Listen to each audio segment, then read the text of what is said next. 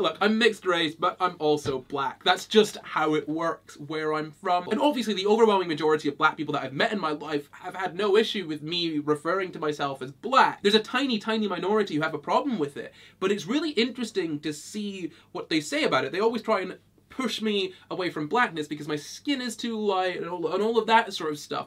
But ultimately, when you kind of break down and tear into it, it doesn't add up. But because race is socially constructed and there's kind of arbitrary dividing lines between black and not black sometimes, it doesn't really make much sense. For example, the question that I would usually ask people is that if I'm mixed race and I have a kid with a black person, is my kid black or are they still mixed race? And at what point, if all of my descendants had children with black people, at what point would my descendants be black again? The real question for these people is, what percentage of not black makes you not black?